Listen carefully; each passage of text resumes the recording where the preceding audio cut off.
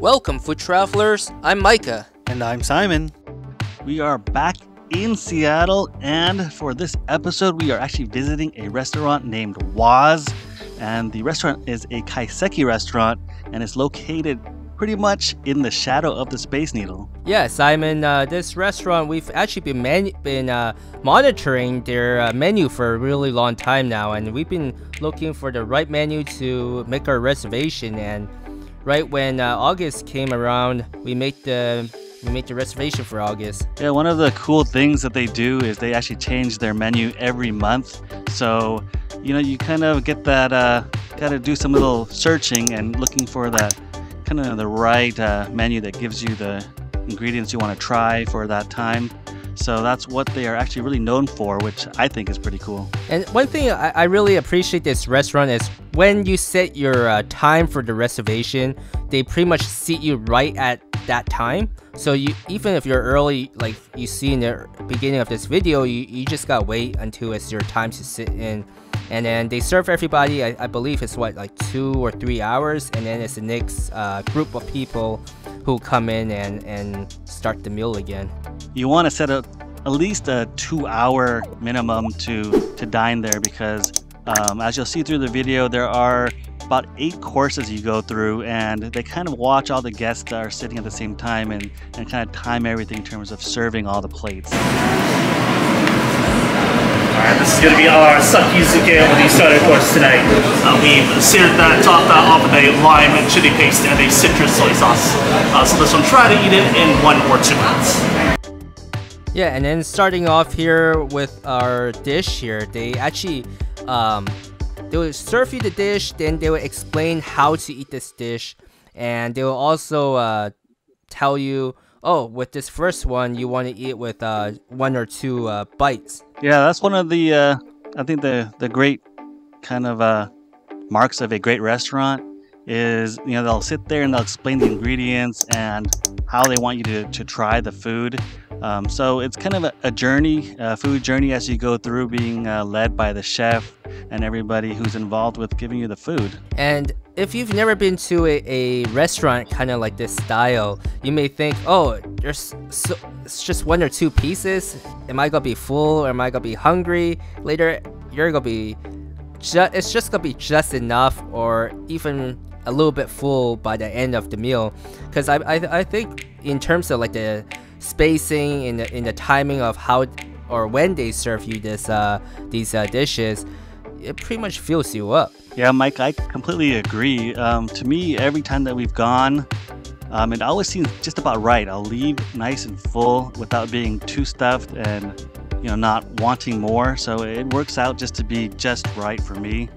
Also, I wanted to note that the interior, there's not too many seats here. So in terms of being sat on the bar, there is probably a handful of seats, maybe I'd say 10 at most.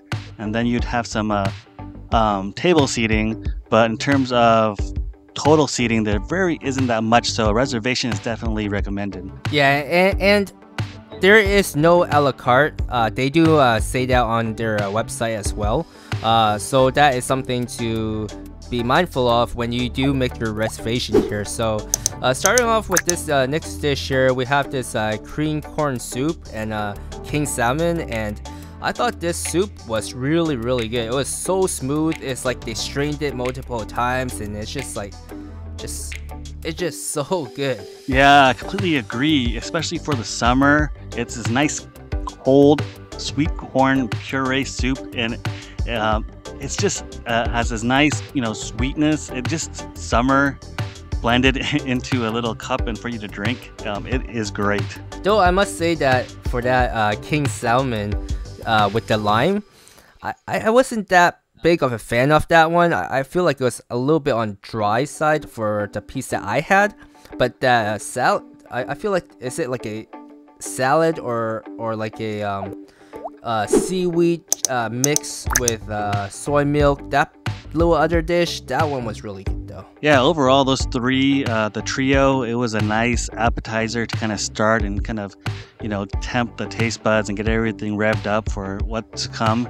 So definitely a great start to the meal. And then moving on to this next dish, we got this squid dumpling with tofu in clear dashi broth with yuzu peel and microgreens. It was really fun watching them prep the dish in front of you, and I think that's another really great thing about sitting in this counter seating is just watching them prepare everything for you and serving it to you, and then you get to see everything. Completely agree on that, Micah. One of the things, if you are making reservations, is you want to pretty much make a comment if you want to sit over at the bar. And you know, it's entertaining because you get to sit there and you get to watch, you get to hear the explanations, but you get to see them cook, and they're doing it right in front of you. So that just makes the whole dining experience wonderful. Yeah, and I think for some of the staff, you can interact with them too as they serve the dish to you. So you can ask them a little bit more questions, and towards the end of the meal, you'll see more interaction with the Chef Hiro there.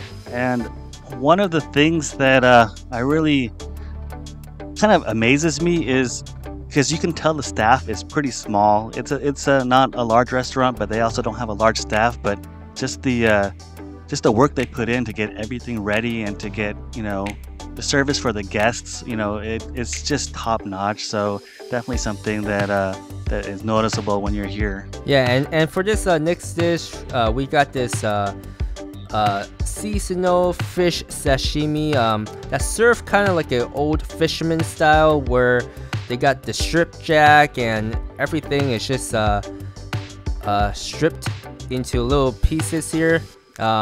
I thought this one was really refreshing for being so hot in August, and it was a really tasty dish. Yeah, he mentioned something about wanting to kind of make it more of a fisherman's type of dish, something that's, you know, even though it was fancy, it's not meant to be fancy, but yet it's fancy. So, you know, they did a great job with that one. It was fantastic. And watching the other chef here just cutting all the A5 Wagyu, that's actually the Miyakase Wagyu that they're preparing for this next dish, and they make that one with the sukiyaki style, which is a sweet soy sauce. And they've also got the egg yolk in there, the egg yolk sauce, and they butter sauteed those mushrooms, and then they topped it off with leeks. And I know I've been watching them char grill that A5 Wagyu, and it looks really good. It was delicious. I really did love this this dish.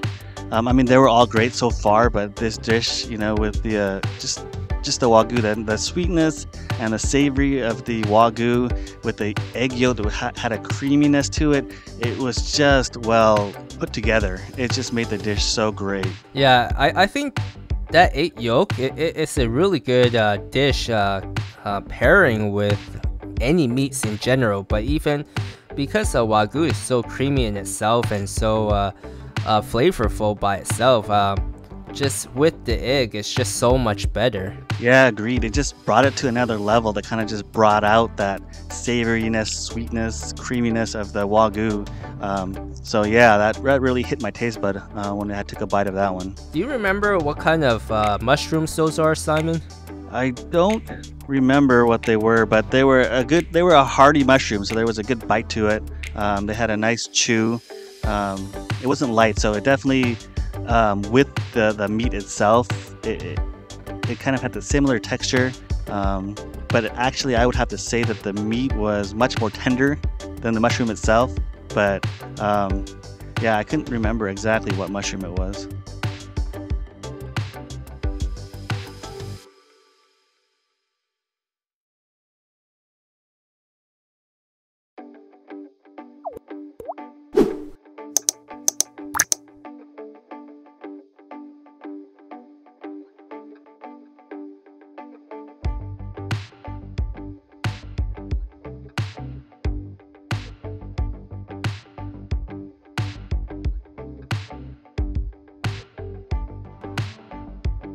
Yeah, I remember starting off eating this dish just by the mushroom by itself first. Then I went in and grabbed a little bit of the Wagyu, and then kind of like what you're doing here, Simon. Just pairing it with the mushroom and the leek, and then taking a big bite of it all together. But I kind of like just eating it all separate as well. Yeah, that's usually what I tend to do. I like to taste each kind of individual ingredient as I can, just to kind of see what the flavors are, and then put it together and see what kind of changes with those flavors. And then towards the end of the night here, kind of towards mid-meal to end, Chef Hiro came out and he was interacting with us, showing us this 14-day aged tuna here. And it was right before we had the nigiri dish that they served, and this was pretty fun to look at. I mean, look at how big that piece is. Yeah, he brought this nice 14-day aged bluefin tuna, and he was explaining about kind of the process that they're going through, and it was actually what we were going to eat, and it was coming up pretty soon, but he just brought this nice beautiful piece out and just showed it to everybody in the restaurant. Very, very awesome. It's such a beautiful piece that we had to, of course, have that into the video. So with these 3 nigiri pieces, we started off with the right side with the golden snapper. In the middle was like an amberjack marinated in sweet soy sauce. So they're explaining not to dip it in any more soy sauce. And then the far left one was a seared bonito fish, and I didn't really know what was a bonito fish, so I looked it up when I got home. And bonito fish is actually like a family of like sardines or mackerel or tuna, and they were also saying that it could be like a skipjack tuna with like a moderate fat content, which is kind of interesting, but it was pretty good. Yeah, I really enjoyed it.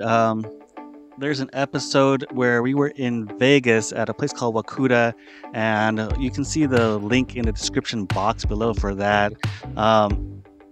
We paid $600 when we were down in Vegas, and that restaurant was kind of disappointing.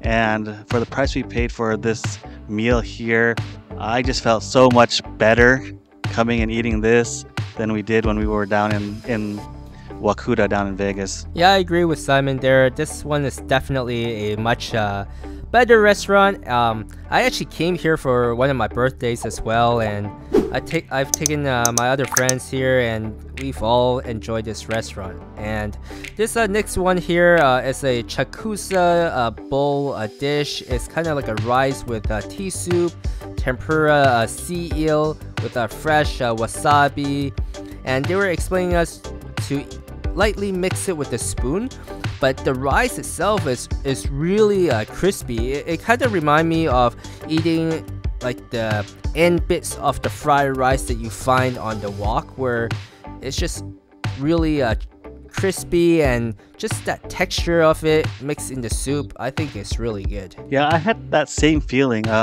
There's a dish called sizzling rice, and I know they usually fry it, and they fry the rice in oil and they put it into some kind of soup, and then it kind of makes a sizzling sound, and that kind of reminded me of that, where the rice was really light and then had a nice crisp to it with the infused dashi broth. It was very, very delicious. And then of course we always gotta end the night with a dessert, and I'm really glad with this menu, the dessert, they made it with the white peach compote rose tea jelly, and then they had the house-made Earl Grey ice cream and a fresh mint and cherry there. And this one was really, really good. I mean, I love Earl Grey flavored ice cream by itself already, but with that peach compote and that rose tea jelly mixed in together, this was like heaven. Yeah, that rose tea jelly, that complemented the Earl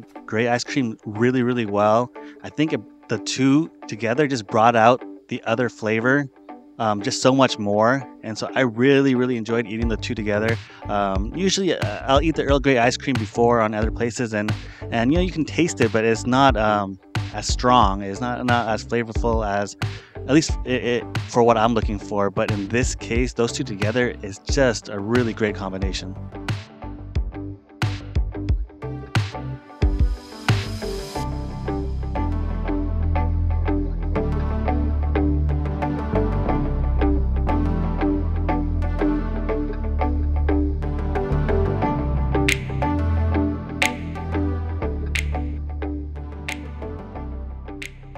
And to wrap up the episode is our notable. For this notable, we decided to choose the entire Waza restaurant as our experience. I believe this one is a great restaurant if you love changing menus every month and having fresh ingredients. A lot of them are local ingredients too. And having a great experience watching them prepare everything in front of you, and having a great overall experience, always leaving happy. One of my favorite restaurants in this area. Yeah, Mike, I completely agree. We talked about what we wanted to do in terms of what kind of stuck out, and as always, everything kind of was just great, and so we couldn't pick just one thing since there were so many wonderful dishes. So we decided to pick the entire restaurant. So definitely a recommendation on our part to come and try this Kaiseki restaurant in Seattle. If you've enjoyed the content you've seen, don't forget to support the channel and hit like and subscribe. And if you want to see additional pictures of food and our travels, go over to our Instagram page and follow us there. And thanks for watching.